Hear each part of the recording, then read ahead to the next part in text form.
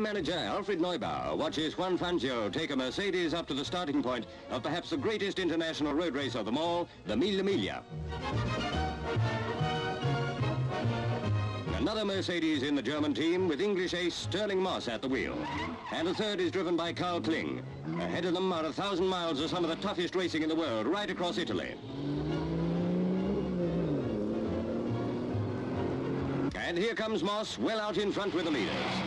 And Fangio is there too, followed by Italian Umberto Maglioli in a Ferrari. At the finish, just over 10 hours later, it's Moss who crosses the line to win in record time. Fangio comes second and Maglioli third, making Moss the first British driver ever to win this famous race.